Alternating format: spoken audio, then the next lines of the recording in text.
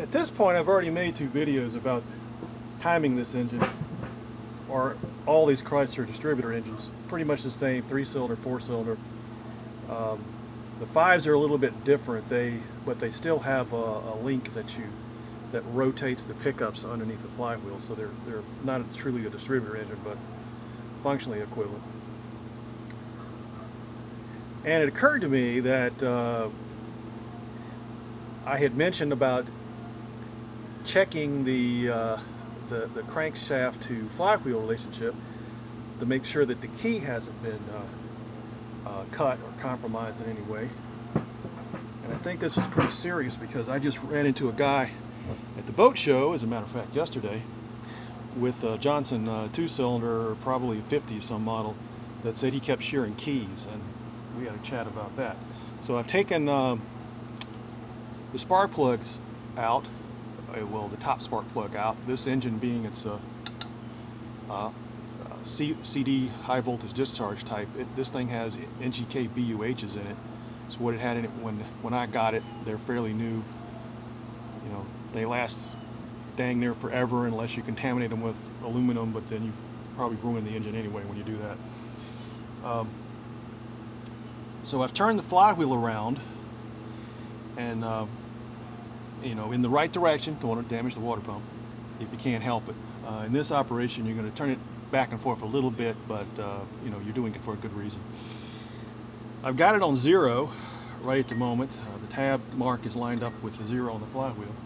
And I'm going to feel in here for the top of the piston. I can also immediately feel that the top of the piston is way up close to the top, so that's a good sign. And I'm going to rock the engine back and forth just a little bit, and I feel it go down a little there, go down a little there, and it's like moving not at all right in that range. And I can also feel all the slop in all the crank and the crank pins, because you know, this one is all the way up, one's all the way down, and the other two are halfway, or well, the crank is halfway, but the pistons aren't.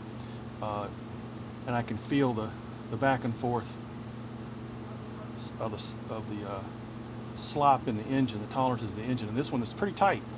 As a matter of fact, you get a feel for these things, you can look at this and almost tell how much wear they, you know, if the motor is okay or it's got serious problems.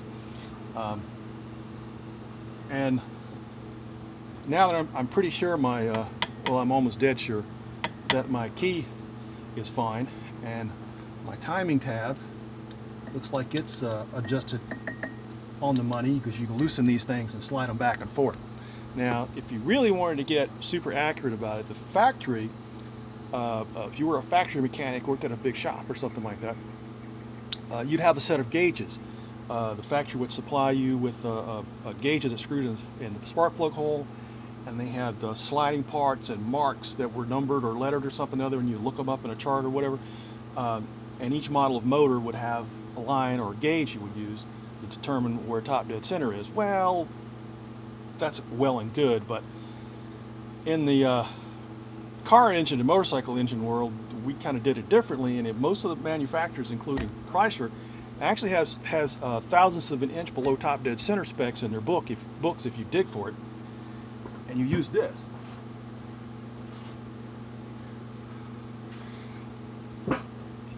A dial indicator. Now, this is not a fancy one. Come from Harbor Freight.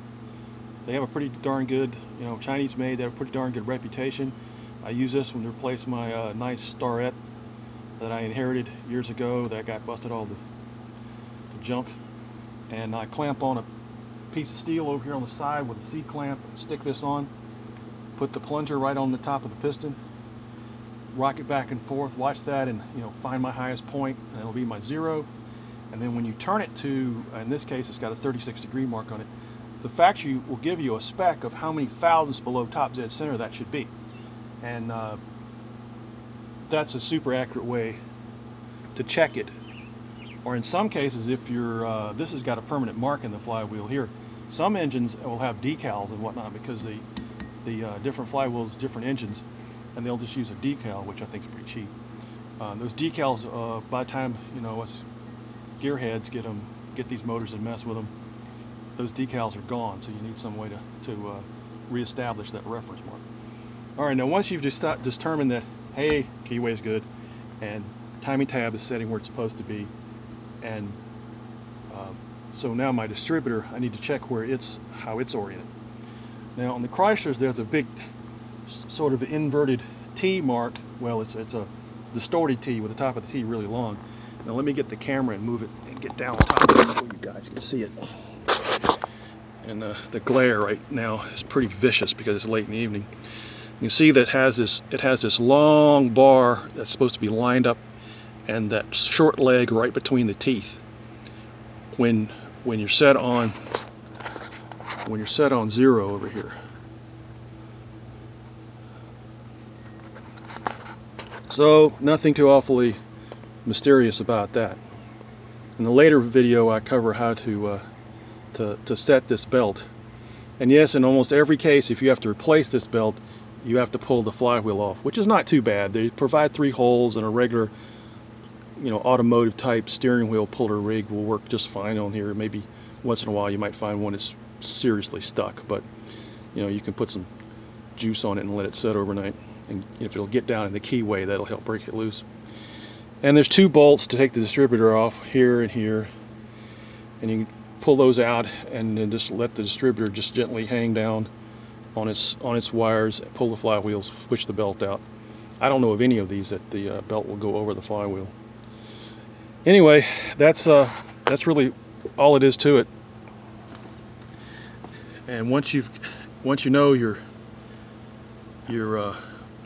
flywheel is synced up in the right place with your crankshaft, and that whole deal is synced up with the distributor in the right place, and then you can go on to the next video and actually set the timing.